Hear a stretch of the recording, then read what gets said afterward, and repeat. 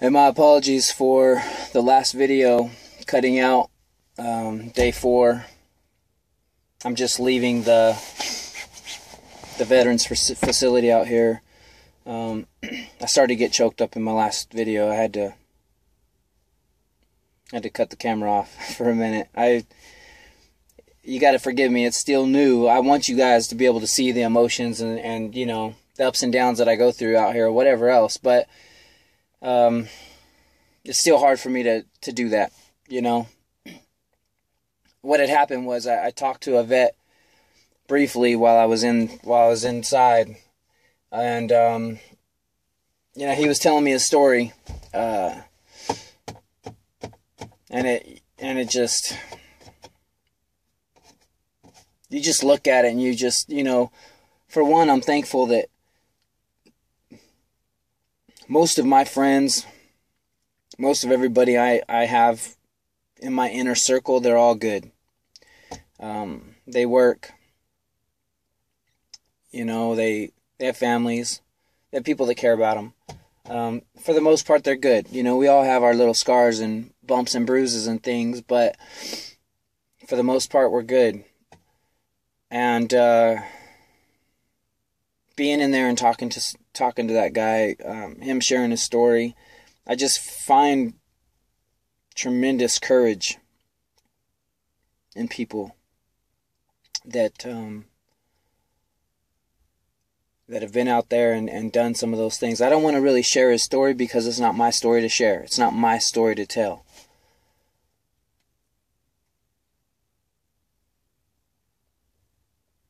We all have our own stories, you know. He's lost friends and I've lost friends.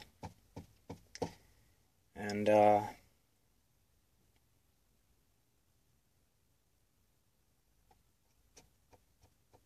guess it's all part of the ride, guys, you know. But if he's watching this, I'd like to say thank you, sir. I appreciate your service. And I admire your heart.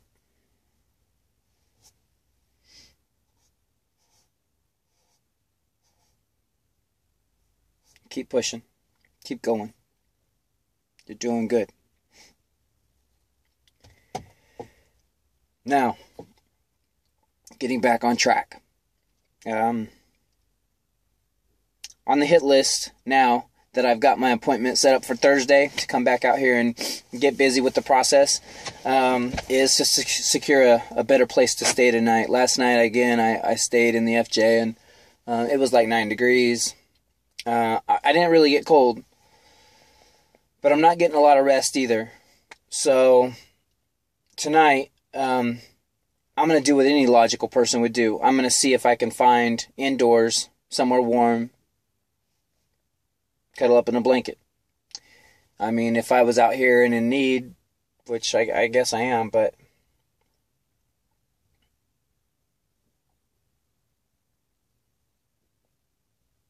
I just caught myself.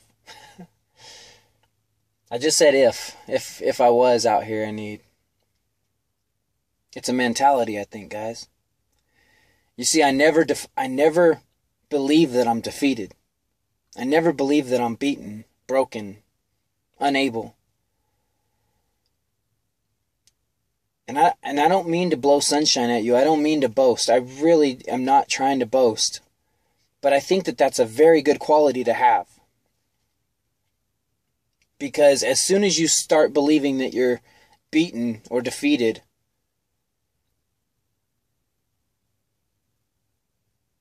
you are. You know, if you beat yourself, nobody else has to beat you. So, every day that I've done this so far, I look at myself as somebody on the outside looking in, even though I'm going through it. I am doing the motions. I'm out here. My feet are cold just like them. My hands get cold just like anybody else. I get hungry. I've been drinking snow water. which takes forever to melt, by the way, if you don't have it above flame. You're better off melting a small portion of it at a time. It turns the water a whole lot quicker. But anyway, all that aside, we're going to find a place to stay tonight, and we're going to try to hustle up some more money today. I'm also going to do some more reading in my book that I keep by my side, Pathfinder. I'm not trying to promote any kind of reading materials or anything, but I tell you what, I like this book. You know, thus far it's pretty good. I'm only about an eighth of the way into it, but it's been pretty good. And I can definitely see how it could help people. And I'm going to tell you the truth. I'm going to apply the principles. My mission, guys, right now is to try to be a person I'm really not. Is to try to be a broken, battered, beaten down person that just needs a lot of help. I am trying my best to remain open-minded. I am trying my best to listen to people. I'm not getting to talk to a lot of people, but the ones that I have, I'm trying my best to remember their stories and to just wholeheartedly feel where they're coming from. I'll be honest with you.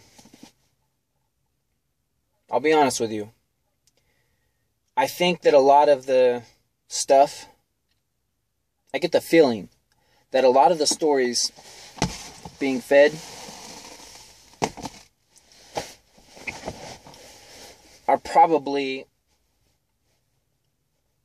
over 50% bullshit. I gotta be honest. However, I think that those lies are backed up. They have some truth in them. A lot of what I see is the lack of people willing to take responsibility for what they've got going on. Now that's coming from me, and I've only been out here 4 days. I don't mean to judge.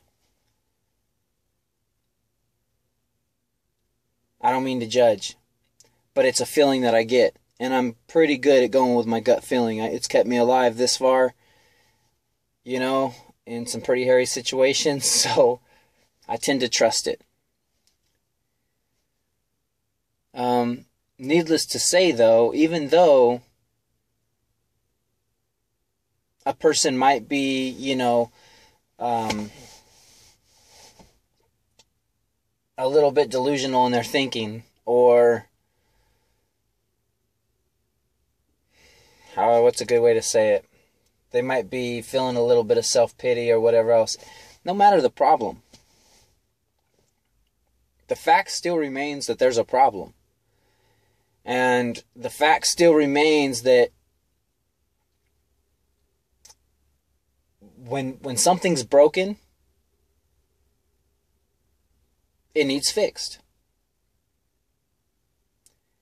I kind of think it's a leader's job.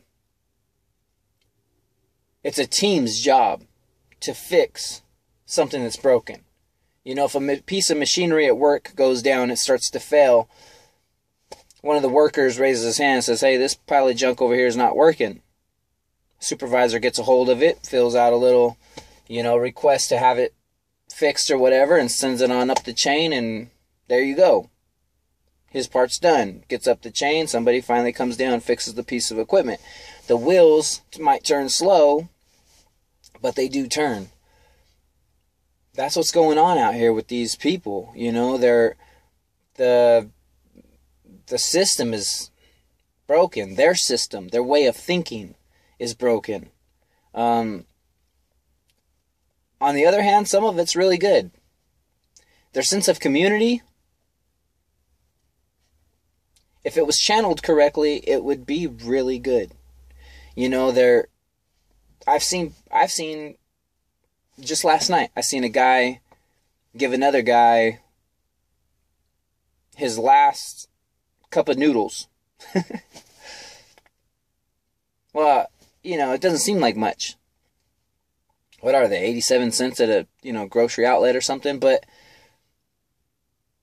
87 cents sometimes can be a lot of cents. I know it sounds ridiculous. And I'm sitting in this $35,000 vehicle, and I'm looking at myself going, Richard, this is pathetic. You're, what right do you have to complain? You're driving this badass vehicle, and you've got good boots on your feet, and you've got equipment in the back of this thing that can keep you alive. Why are you complaining?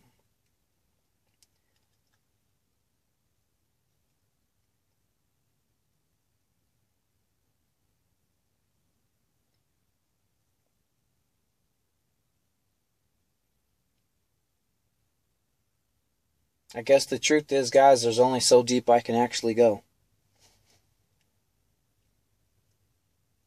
If I was to give my whole world up, if I was to walk away from everybody and everything, including this truck, everything, if I was just to walk away from my entire life, I would still get everything back. I would still rebuild.